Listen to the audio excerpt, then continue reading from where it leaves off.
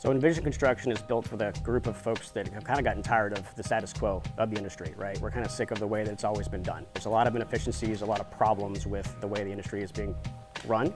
And we just kind of came together and said, hey, let's do it a little bit differently. Let's try and approach this differently. Let's apply technology in a lot of ways that we can to help support and reduce a lot of the inefficiencies. Half of every dollar is wasted on construction because of inefficiencies, because of lack of scheduling, lack of communication, lack of quality, torn out work, missed opportunities. And so we're trying to chip away at that dollar value to make sure that we can just provide something back. Technology's evolved a lot over the past 10 years, really specifically the AEC industry, architecture, engineering, construction industry. Traditionally, construction, they take a long time to really embrace technology in general. So how does that really apply technology, and how can we do that better? And so over the past 10 to 15 years during my career, I've really seen it skyrocket. The ability to 3D model, for example, and create as-builts of buildings before we even get started. So we're going through the entire construction process, simulating every aspect of construction on the computer first, so we make problems and have issues. We can do that in a digital world, not a physical world, so it costs a lot less. How can we do this differently than we've always been done? And using tools like FARO's ecosystem is allowing us the opportunity to really approach these problems in a different way, and gives us the tools and the certainty that we need to build these jobs a little bit differently. We thoroughly believe in the implementation of technology, especially LiDAR-based scanning systems, so that we can accurately and most optimally improve the construction process that I feel like has plagued every developer since the beginning of time.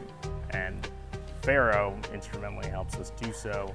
The beauty of the FARO ecosystem is you have the opportunity to have a TLS, terrestrial laser scanner, which is going to give you typically a longer range, better accuracy. And you also have a FARO Orbis, which is going to give you faster data capture. So if I wanted to capture that dirt pile, I could walk around in 60 seconds, or I can do a terrestrial laser scan and get every crack out here.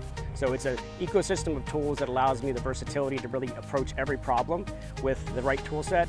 If I only have an hour to be on site, I'm not going to go and spend all day with a TLS scanning the site, especially a dirt pile, for example, because I don't have the time and I don't need that level of accuracy. I just want to walk around and get an idea what's there. I can do that in 20 minutes with the Orbis. If I want to get floor flatness analysis, I'll pick up the TLS and do that. So it really depends on what the actual final goal of the data is.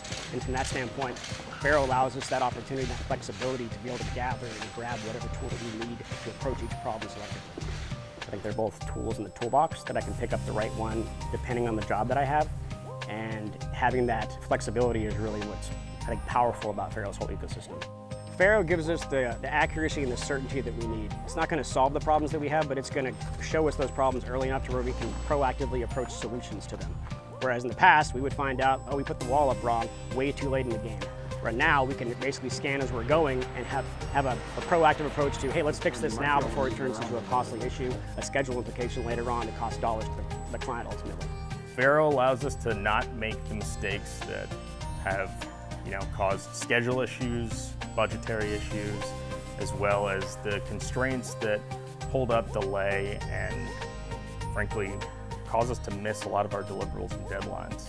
So by utilizing FARO, we're able to clean up that process on the front end with a degree of accuracy that we've never had before. At the end of the day, FARO supports us with the tools that we need to ensure that our projects are built accurately and successfully, and a proactive approach to avoiding problems.